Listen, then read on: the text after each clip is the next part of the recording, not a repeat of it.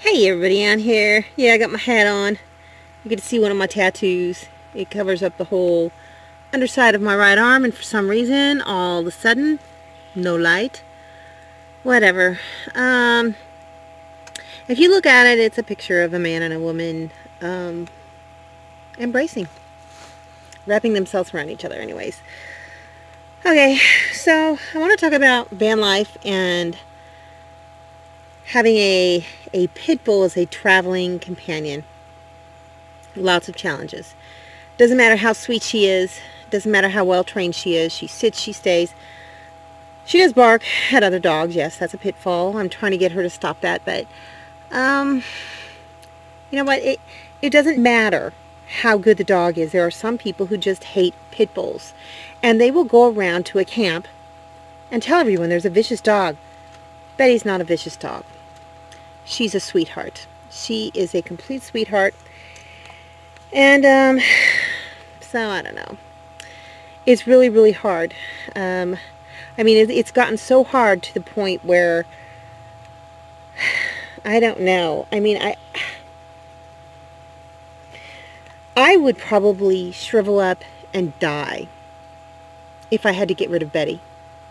I don't think I could go on. She's my buddy.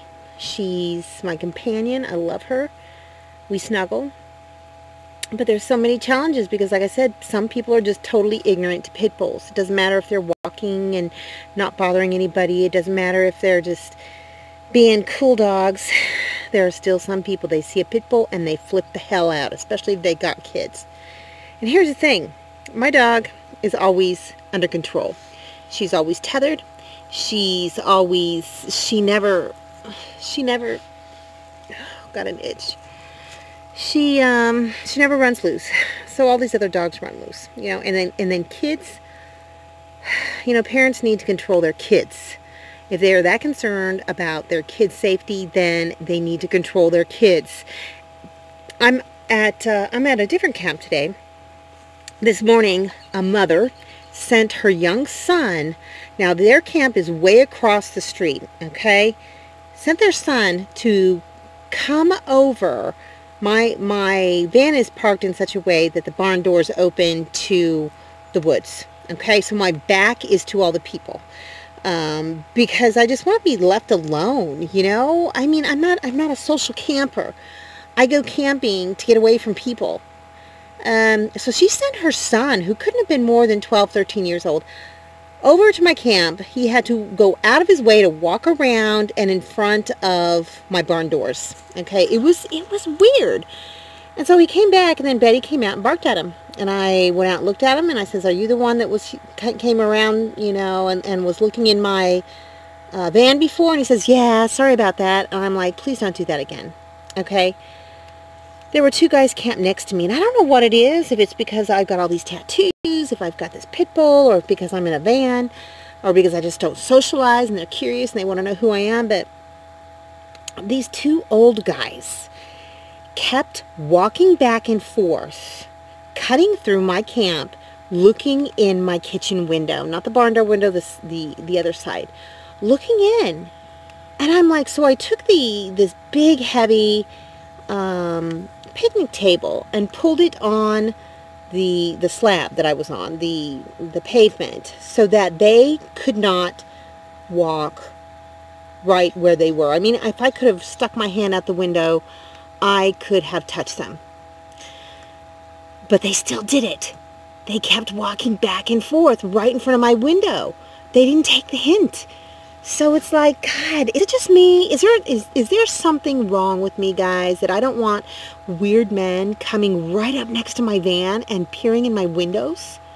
You know, I mean, it's one thing, kids, they come by, they peer in. You know, there were a couple kids that did it too. But, you know, for two grown men to be doing it, or for a mother to send her adolescent teenage son around my living quarters, basically to peer into my van, it was just weird. Is it me? I have to ask. I have to check myself against you. Is that not good? I don't understand. Is it because of my pit bull? Is it because of my tattoos? Is it? I don't know what it is. So the camp hosts today And now I've never seen them do this as long as I've been camping here. The camp hosts came in their little golf cart. Oh my God, a different place, and people on freaking golf carts came around, and they were starting to drive past my barn doors, and Betty would have shot out and just barked to hell to them. Well, I was able to stop her because I knew what was going on. I poked my head out and said, can I help you? Because I didn't know who they were, you know. They were just driving around, and they were headed for the back door. Now, there's probably 10 feet between me and the woods, okay? They don't have a lot of room. And the woman said, oh, we're the camp hosts. We're just cleaning up the fire pits. And I'm like, oh, okay, sorry. Am I a bad camper? Am I antisocial? Is there something wrong with me that I just want to, you know, when I get out here, I don't want to be around my family. I want to get away from them, seriously. I don't want to be around people. I deal with people all the time. I deal with people when they're at their absolute worst. I want to get away. I want to be alone. I want to be with my dog. My dog doesn't bother anyone. You come too close to the van, she's going to bark at you. But really, you have to be within 20, 30 feet of the van for her to alert. Otherwise, she's fine.